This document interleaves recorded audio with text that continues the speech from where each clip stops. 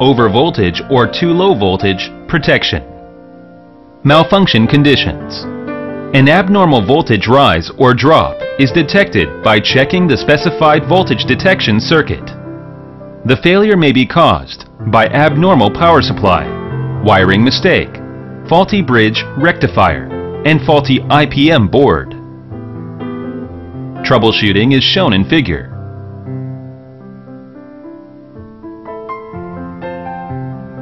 Check whether the power voltage is normal. Restart the unit when the power supply is normal.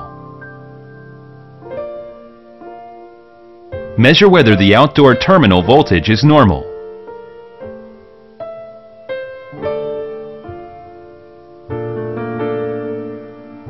If the value is not equal to power supply voltage, check whether the wiring of power wires is correct.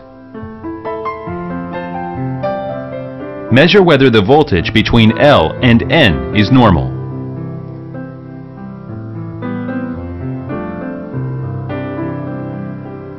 If the value is not equal to power supply voltage, check whether the wiring of L and N is correct. Measure whether the input voltage of bridge rectifier is normal. If the value is not equal to the power supply voltage, check whether the wiring of bridge rectifier is correct. If wiring is correct, measure whether the voltage between P and N is normal. For normal value, please refer to the table.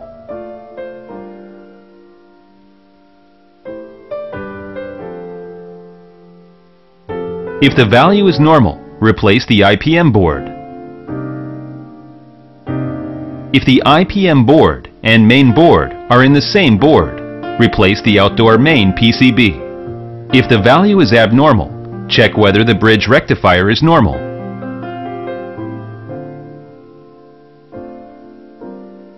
Measure whether positive and negative resistance values of the plus and negative pole between 2, 3 are normally responding. If positive and negative resistance values of one diode are both 0 or infinite, bridge rectifier is abnormal.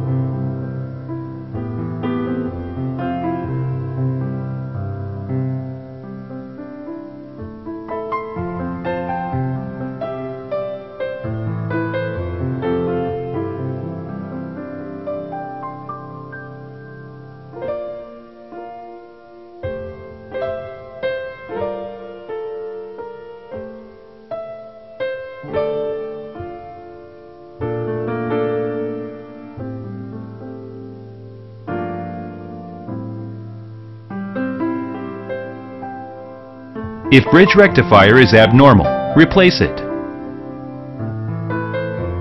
If bridge rectifier is normal and there is PFC module, replace the PFC module. If the error still exists, check the wiring of reactor or inductance.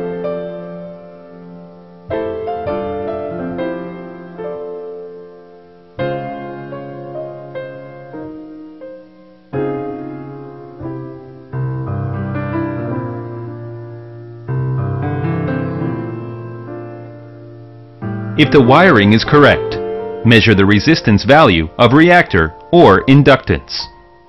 If the reactor or inductance is normal, the value is 0.